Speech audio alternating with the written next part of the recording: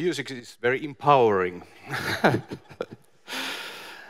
Yeah, my name was already mentioned, head of Cybercrime Center, and I feel that I'm a little bit odd kid on the block.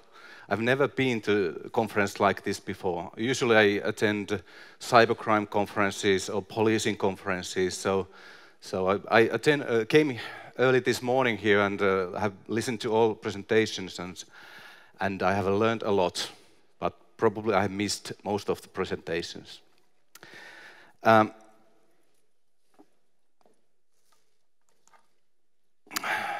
When I was first contacted and asked whether I would come here to talk to you about cybersecurity and smart city, I initially declined because I didn't think that I had anything valuable to tell you. But I was contacted again and then I said yes. But without Googling what the concept of smart city is, I started to think that, okay, smart city, it's about solid infrastructure, it's about flourishing businesses or government agencies or entities of different types.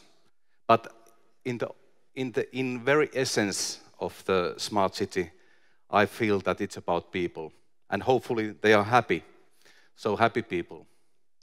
But of course, it's about people, but the kind of flip side of the coin is that there are small percentage of people that are trying to take advantage of those happy people. So it's about people in that sense as well, that the perpetrators, the bad side is also about people.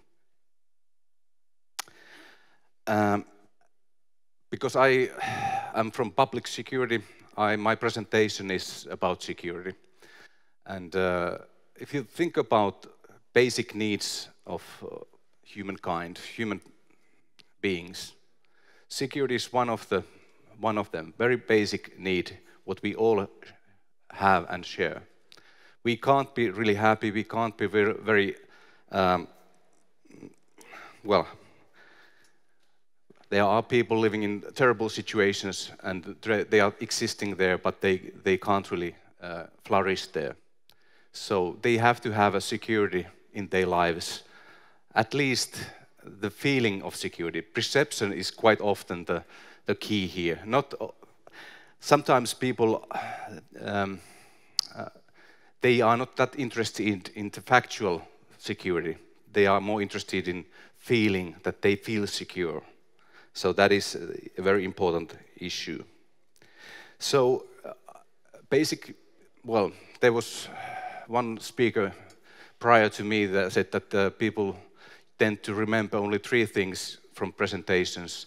And if you remember one, my message to you is that there's no smartness in any city without security.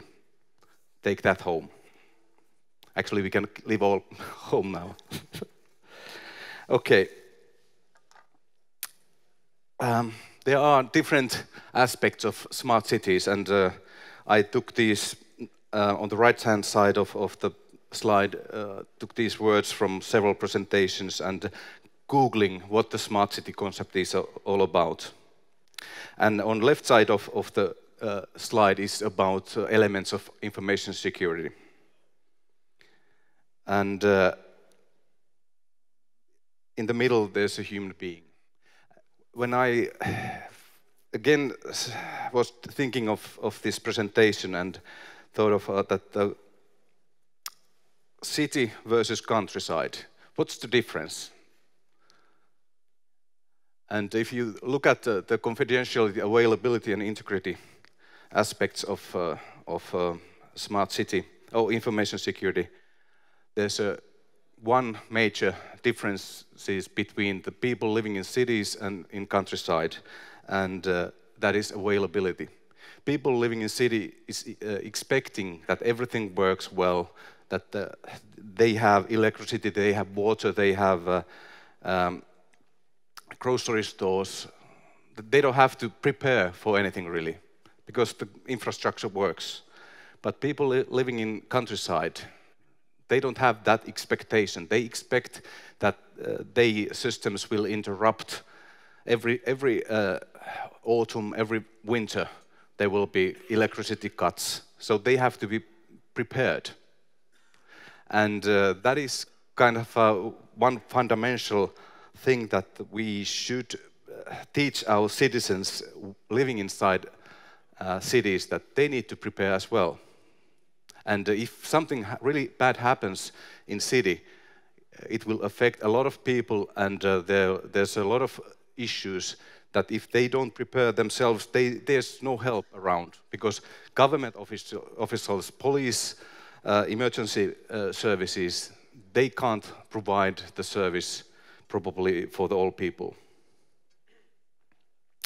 But the one thing that I'm more well, before going into the integrity, but I want to raise the confidentiality part, because we have already lost, I mean, different corporations, different government agencies have lost billions of records of information over the last years. And thinking of the future, the amount of information will increase a lot. So what do you think will happen? I think we will lose even more information, more person-identifiable information. Even though you would do everything in your power to protect them, there will be leaks, there will be computer intrusions that will cause more and more data to be breached. But of course, you have to do everything in your power to protect them. But the key point from this slide is, if we lose the integrity of the information, basically we lose it all.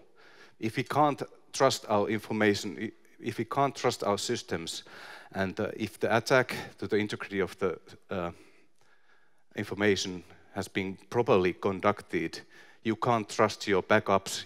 There's no going back to a certain point of time in the history that you still can trust the data. The data is corrupted.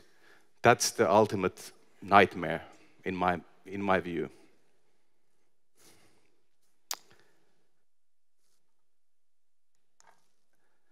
Security megatrends. You could have a whole seminar about security megatrends and how they implicate, how they affect different societies, smart cities. So I can really scratch on the surface on this topic only. Technology I'll skip because it's quite self-evident that it will have great implications, and maybe some of the aspects has been raised already today. Climate change is quite evident as well.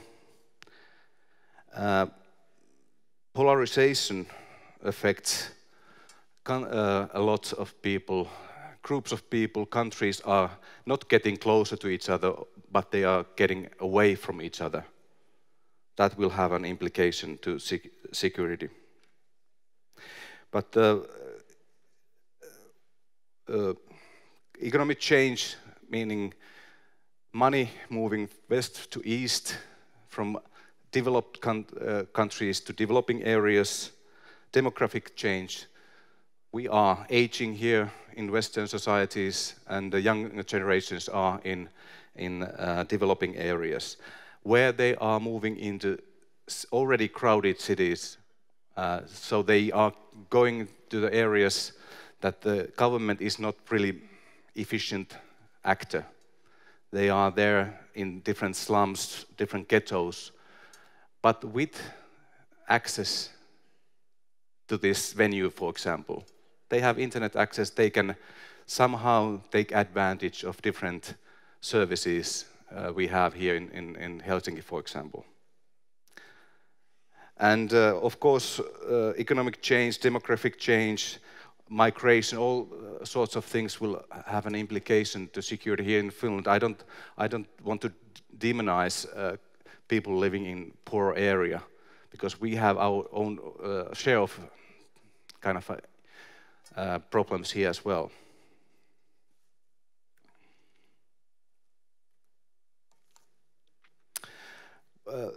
one of the things that is driving this change, these are the drivers that have been identified by Europol to drive cybercrime.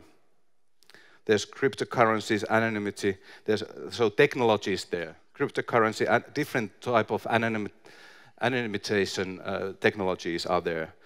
Dark web, online criminal markets, criminal communities, crime as a service. This is driving the growth of cybercrime. But it is also a potential driver to drive different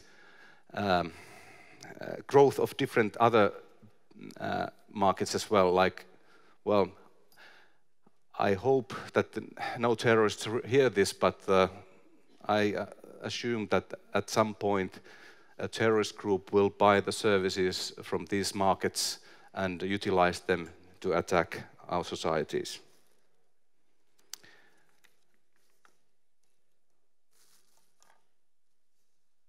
I don't know if you're familiar with these cases, but probably you are. Mirai 2 years ago, WannaCry, NotPetya, global cases, pandemic cases from a year ago summer. The second part, WannaMine and Suomi.fi, these are local cases. They were cases that affected a lot of entities, a lot of corporations, a lot of public services around the globe. Cost was billions of dollars. And there was, in two of those cases, nation-state actors were behind the attacks. At least that has been in the media. I have no personal information about those cases. But in other 3 cases, normal, ordinary young men, young criminals have been behind those cases. And one of the learning from these cases, all of them, is that not your organization, your city may not be the target of the case, but you are just collateral damage. The infection of the malware is getting away, and your systems will be infected, and the perpetrators, they don't care. So you have to be prepared for something that you can't really predict in a way that, in that sense, that you could assume that, okay, if these guys are after me, so I protect against them. No, you have to protect from everybody else too. But Suomi.fi case was, the outcome of the case was designed. I have to take a look at the clock. It's running so fast. So you have to be very, very careful about the collateral damage. So how to prevent it? Well, you can't really prevent it all. You have to be prepared to face the music, so the goal. So you have to take this issue seriously. You have to implement the technical security, but you have to implement the mental security, so the processes, skill sets that are required. You have to plan and prepare. And the last one, you have to practice for those occasions that your security has failed and your system has been breached. You better prepare. You have to practice. And if you do, you are better off. Okay, there's a spelling mistake. When something happens, first take a breath. Don't go and do something in a hurry, because that would be probably the wrong thing you did. So take a moment. Then implement the plan, what you prepared in the advance, and take action. In that way, you can protect your systems and recover from the case, from the attack. But the last point I want to make that without security, there's no smartness in any city. Thank you.